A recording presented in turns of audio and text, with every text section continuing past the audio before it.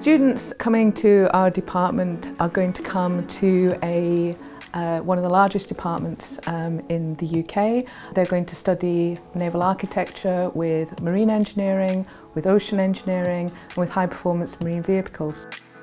Students will be able to work in marine simulators, they'll be able to work in towing tanks, in a marine engine lab, and we also have our own yacht.